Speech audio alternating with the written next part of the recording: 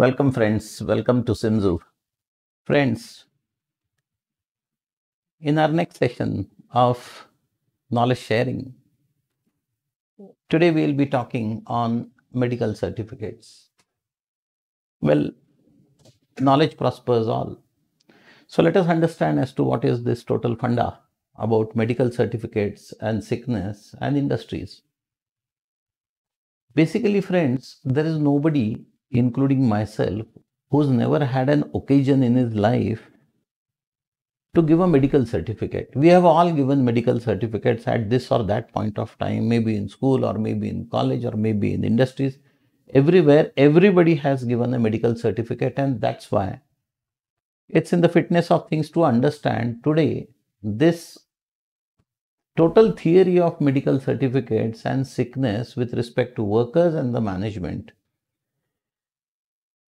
Many a times, friends, false certificates are given. And that is why I had thought of on the demand, and so many of my friends and so many of our viewers have written to me and called me and said that you make something on medical certificates, and that's why, friends, we start. Basically, what is a medical certificate? Medical certificate is a certificate which is given by a doctor. Now, a doctor means he should be an authorized doctor. And if I go to a doctor, I must provide the doctor with my medical history, with my ailment, with my malady, with its symptoms, whatever is the syndrome, and everything, all relevant information about my health. Based on that, what the doctor is going to do is, he is going to verify that information. If at all he wants, he could make some tests also. I'm not a doctor, so the doctor follows whatever is the medical science and ultimately gives me a piece of document which is called as a medical certificate, which describes my condition of health, maybe a diagnosis, maybe a treatment further, and sometimes the prognosis also. So friends, this is in general a medical certificates which most of us are aware of. Now you see what has happened in industries over the years is employees have adopted different types of ruse or a masquerade or a gimmick or a trick to fool the management and to avail different types of leaves. Medical certificates are procured from not from doctors but from quacks. In India, you must be seeing sometimes on footpath those people, they put up a tent and then some boards and hoardings and something is displayed, Jali Millas and this and that. So they are not doctors, they are quacks. You get quacks in villages also. They have their own different remedies, I mean, sometimes indigenous ones. And then, but the question is, can they give a medical certificate? What is the sanctity and the validity of the medical certificate which is given by them? Some workers depend more on the loopholes rather than observing the rules. Well, there are some rules and medical certificates have to be given as per the rules at different points of time. But these people will go on looking at the loopholes, and we need to understand, as far as sickness is concerned, the total fundamental about medical certificate, whose certificate is valid, what is a medical certificate, when can leave be taken on the basis of a medical certificate. Everything is going to be answered in this episode, or maybe if time doesn't permit, then maybe in the next episode, as we usually do. Now, friends, it is well settled that while availing of the leave, an employee has to apply for the same, giving reasons. In the earlier episodes, we have seen leave is not a right, and if at all you want to avail leave, you have to apply. That too in writing, depending on how early you apply. Factories Act and then the Shops and Establishments Act of almost every state has a provision of that.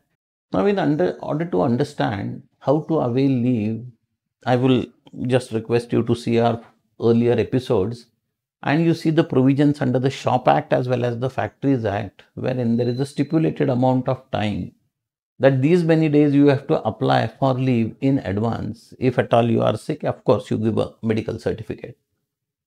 And the reasons for availing leave should not be vague.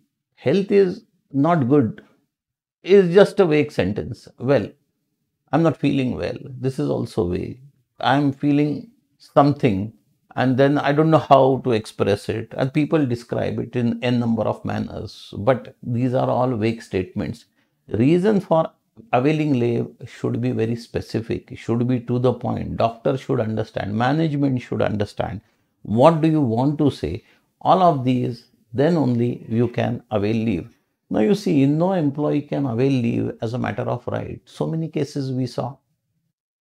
Abha Sherke's case we saw, Dr. Singla's case we saw, wherein Honorable Supreme Court has laid down so many fundamentals and so in so many judgments that yes, if you want to avail leave, leave is first and foremost, it is not a matter of right. It will depend on so many of the circumstances. And you have to apply for leave well in advance so that the management is aware that this person is going on leave.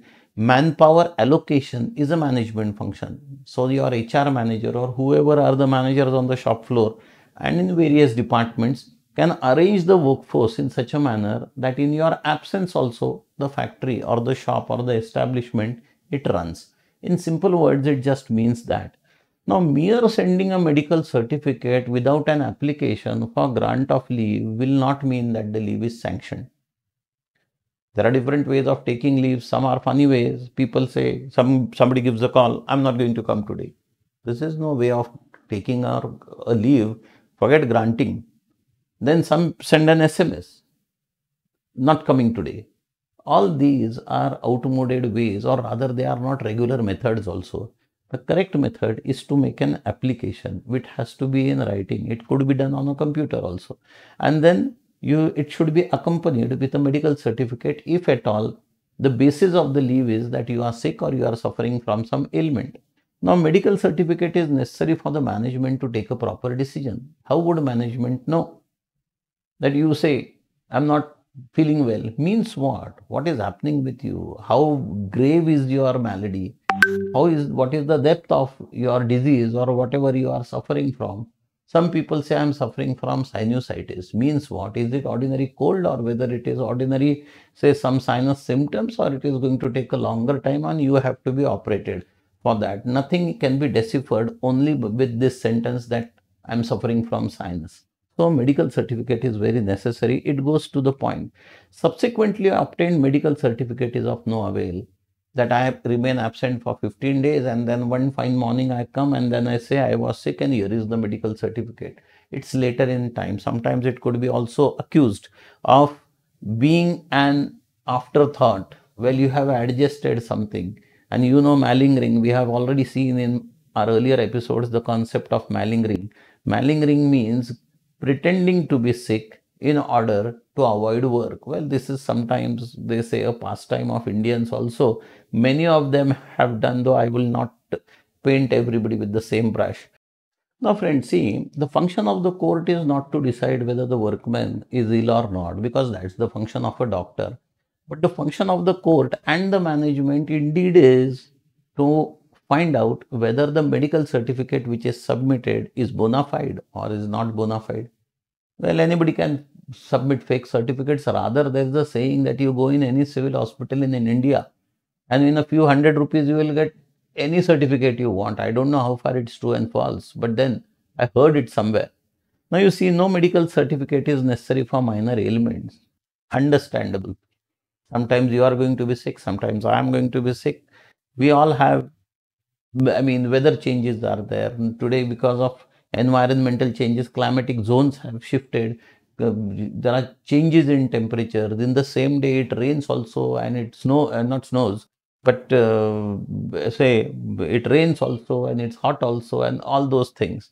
Now, a mixture of this, doctors say it produces some viruses and which attack people. So some people get a sinus attack. Some people have, say, swollen throats and ears and sore throats and so many of the things.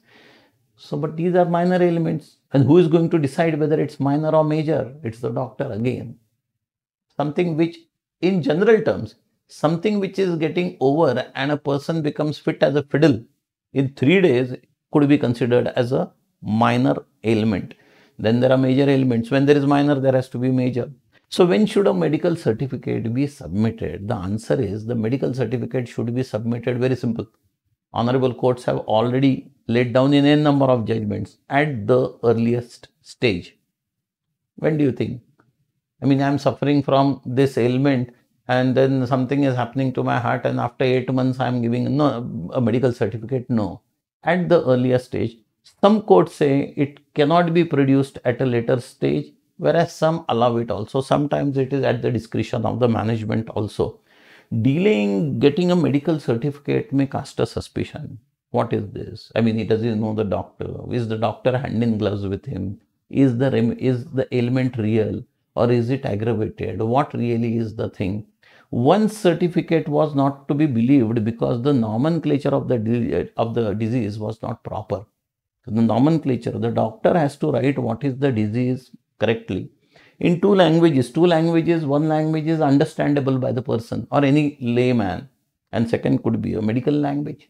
I mean, there are several different diseases. I told you I'm not a medical man, but then there are names for different diseases. That has to be very correct so as to understand as to what this person is really suffering from.